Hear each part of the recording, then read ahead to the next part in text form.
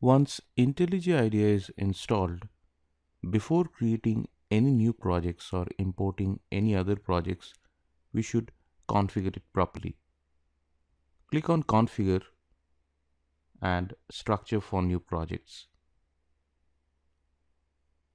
We can see here by default no JDK is assigned over here.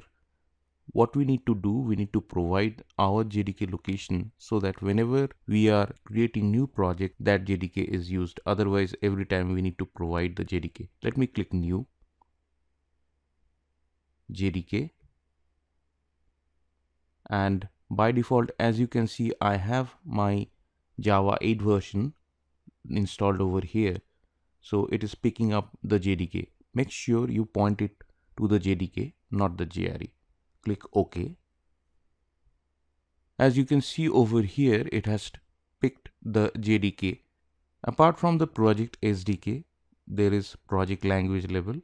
By default, it has selected 8. So depending on your requirement, you can change it to 6 or 5 or 7, whatever. But remember, this setting would be applicable for each and every project.